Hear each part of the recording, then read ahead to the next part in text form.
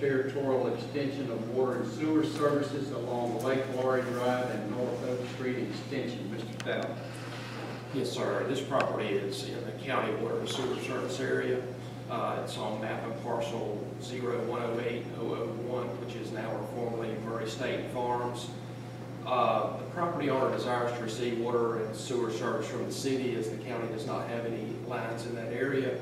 And to do this, an extraterritorial agreement would need to be approved for the 2008 SDS agreement. This will not negatively affect us any at all, as we don't have any lines in that area, have not spent any money, and have no intention to be in that area anytime soon. So there is a letter from Chairman Slaughter to Mayor Matheson communicating the Board of Commissioners approval for this, and that would be the recommendation from staff. Additionally, there is a couple of other parcels that could be involved. An email was sent late Friday. We will have clarification on that before tomorrow night. Okay. Any questions for Mr. Stout? Hearing none,